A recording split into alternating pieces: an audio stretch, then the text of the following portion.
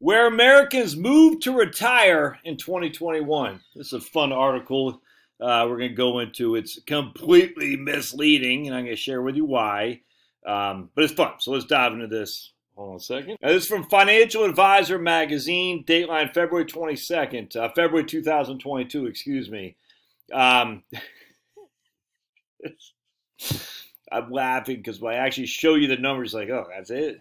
The idea that all these people from New York are moving to Georgia, they're going to take over the South with their liberal politics is crazy. Anyway, so let's check this out here.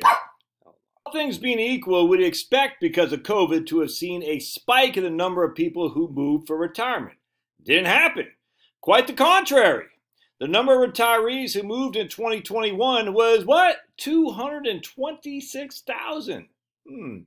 226,000 retirees moved in 2021. It's also the lowest number of American retirees in the last 5 years who had moved in retirement.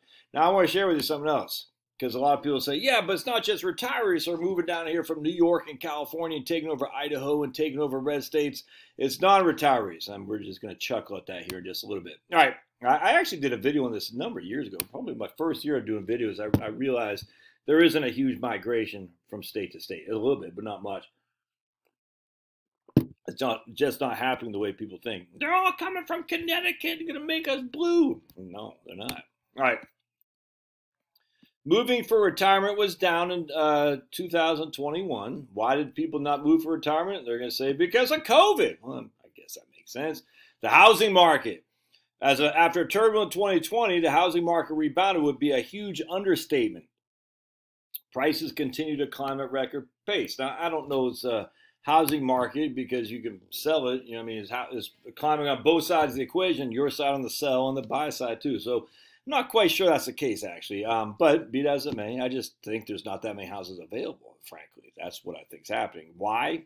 It's tough to say. Maybe people are content to stay where they're at. Retire in place. Nothing wrong with that. Maybe moving is a pain in the butt, which it is. This was funny. The lack of retirement savings. What? So 5 years ago, we had more retirement savings than we do now? That doesn't make any sense. Many Americans lacked retirement savings, which they had to spend to support themselves during the pandemic. The situation has arguably gotten worse in recent years.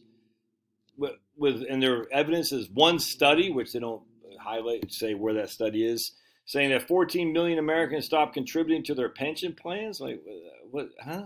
This the whole of their pensions, that including defined contribution plans. Where's the link to show us so we can read the study? And just because they stopped contributing, that I don't know. That's just weird. All right. Despite the dwindling numbers of retiring Americans, deciding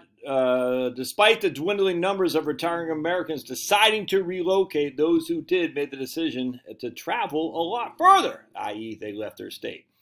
All right, so let's take a look. We're going to see, and this is where they went. They went to Tennessee, Florida, Pennsylvania, South, Mid-Atlantic, South, Midwest, South, Northeast, and in the South. So this is where retirees went. All right, so we already established that only 226,000 retirees, households, I suppose, moved. All right, that's it. Now, we also can establish here the number of people who actually moved. 36% of the entirety of the retirees moved within the U.S., 36%. So we know that 226, all right, so let me share what I'm saying.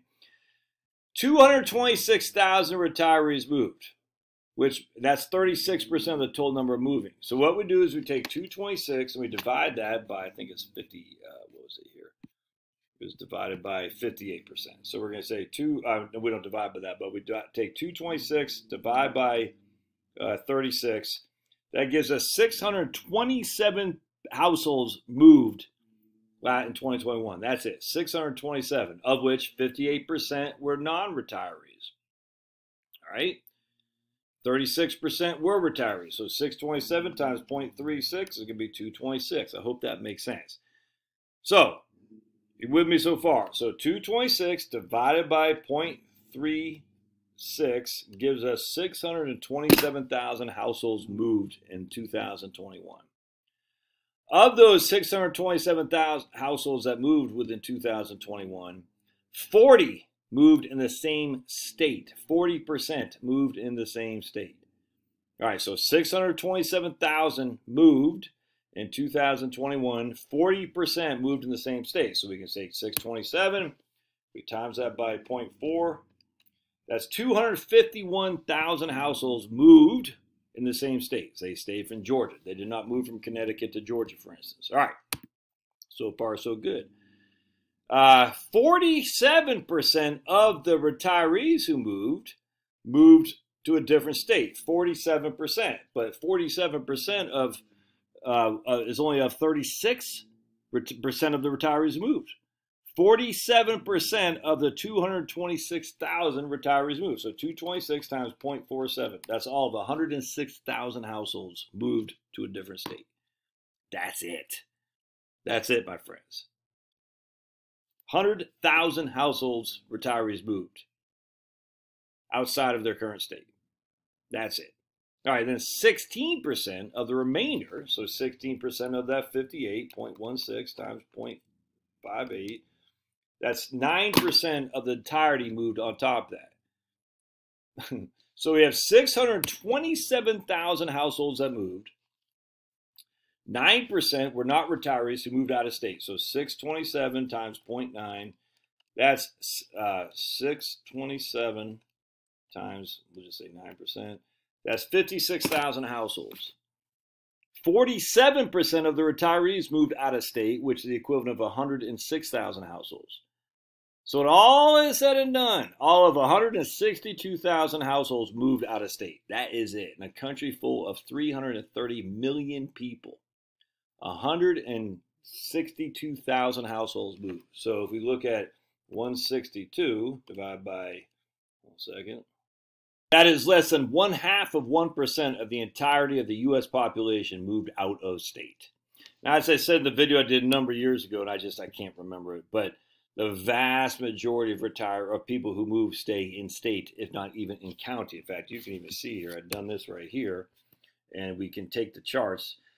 26% of all people who move to a new state. That's it, 26%.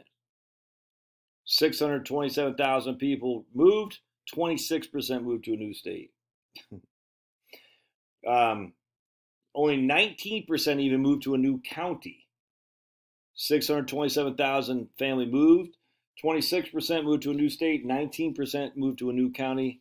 Over half stayed in the same county.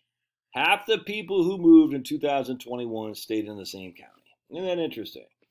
Again, we're not talking about huge numbers, not enough to change much in terms of your politics. It's just not. I'd say what changed politics is the lack of securing the vote with mail-in and absentee ballots. That's how they got Trump. There's no other way. Look, it was designed. No other way around that. So the states with the most retirees moved. 13% were in Tennessee. Moved to Tennessee. All right. Well, we have 6,000 households moved, of which basically 13,500 moved to Tennessee. Yeah, that's not going to move the needle that much. It's just not. Now, that might move the needle a little bit here in Georgia, 6,000 votes if they all moved to Fulton County and they moved from New Jersey. Yeah, because Fulton County is, it's not even Fulton County. I mean, they could move the needle in some close states.